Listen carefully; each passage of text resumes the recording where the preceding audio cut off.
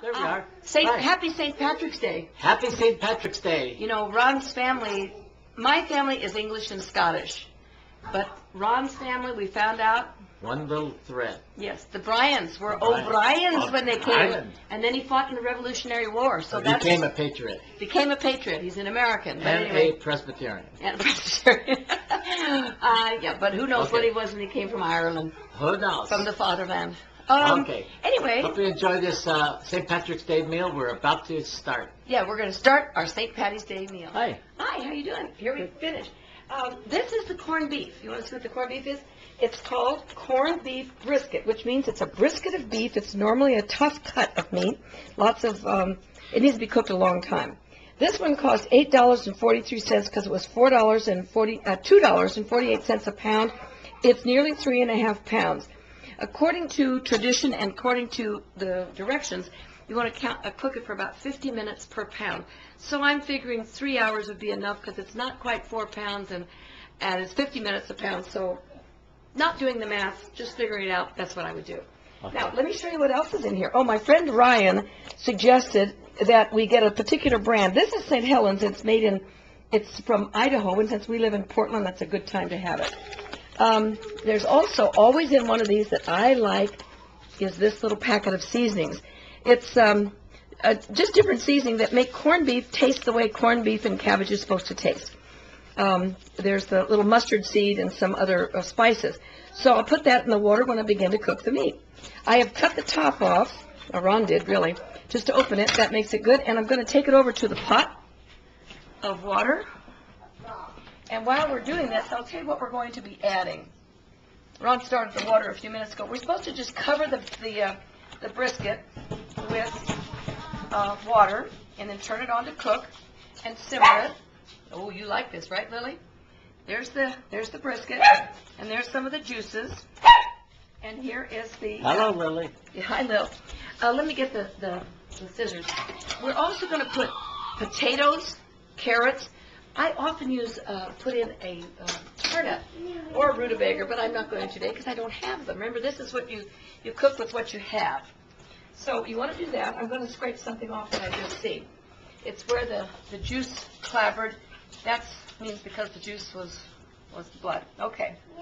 So we're going to cook that now for about 3 hours, and then when it gets to the end, probably in about 2 hours, I'm going to add the cabbage, the potatoes, and I use red potatoes, and I'll get back to you in a little bit and show you how we prepare those.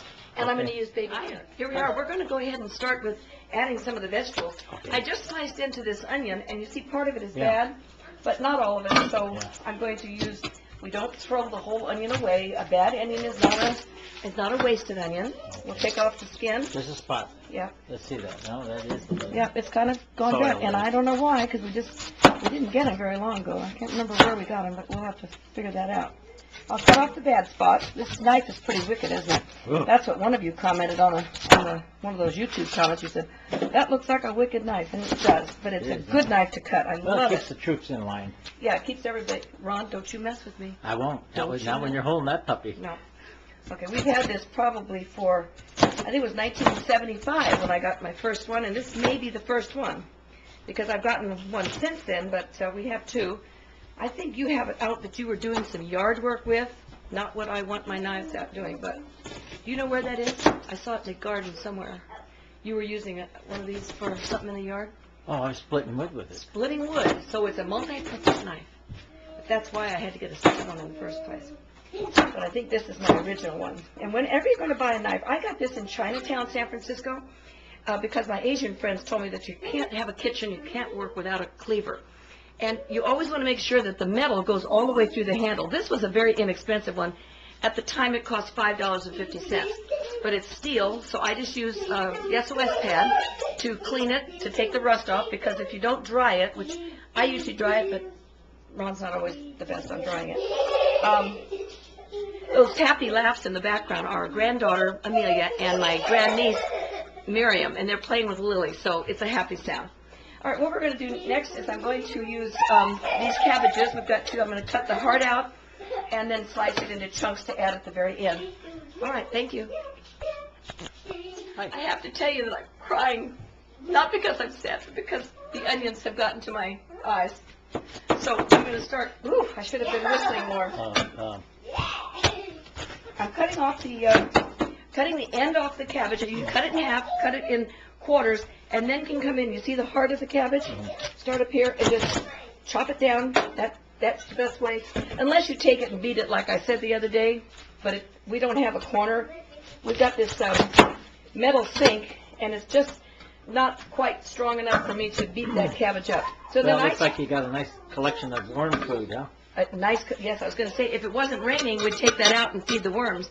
We'll do that another day. Then I take this and I do it in quarters. The main reason is you want it to cook, but also you want it to be not too stringy. So then I usually do this, one more way. Okay, so when those are done, when I put all this stuff, I kind of let it flop apart, it'll cook nicely for the meal. Now I take off this outer leaf here, and you could use that. You know what I've heard? There's a lot of things to do with cabbage, and you should eat the things that are in the season. Cabbage is a good winter vegetable. It's got the things that you need, and also you can make rolls, cabbage rolls. And the best way, my Russian friend told me, to make the best cabbage rolls is you freeze the head of cabbage. And after it's frozen, it comes apart much more easily, and the leaves are soft to be able to be rolled. So that's kind of good. Then we're going to cut these potatoes. I've washed them, so now I'm going to just take them like this. If the eyes are growing, you want to cut them out. I always look to make sure there's no bad spots. And because these are the perfect size to cook whole, and these big ones are not, I'm going to cut them so they're about the same size. See that? Yeah. That way they'll all cook. And should I leave that one whole? Maybe I will. Okay, so I got these potatoes. They're a variety of sizes. If you go to the store and you don't buy them in a bag, you want to pick them out. You want to pick them out even smaller, but about like that. These are red potatoes, and I get red because they look pretty.